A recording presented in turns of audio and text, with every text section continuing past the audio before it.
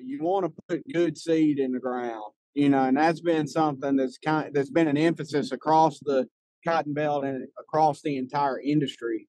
The best predictors of seed quality that we have are warm and cool germination. And so if you want that information on your seed, you can either get it from the seed company or have it tested at your local Department of Ag level. But another thing that I think about a lot in Georgia, we operate more on a calendar day than anything. So really by about May 1st, we get started pretty good on cotton. And so I think a lot about seed bed preparation and not necessarily just the tillage side of things. Whether you're conventional or strip tillage, you want to have a good seed bed, good seed soil contact. But one thing that I think that might be one of our biggest limitations is planting in the moisture.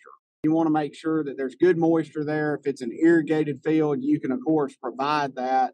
Some of our dry land stuff, we got to plant whenever it rains. One of the biggest things that I've kind of learned in looking ahead at a season is being flexible and making adjustments where necessary. We really encourage our growers to work with our county extension agents. So, of course, if they want more information on getting off to a good start or any of the resources that are provided by the local extension service, that's a great place to start, because to make a good crop, you've got to get off to a good start.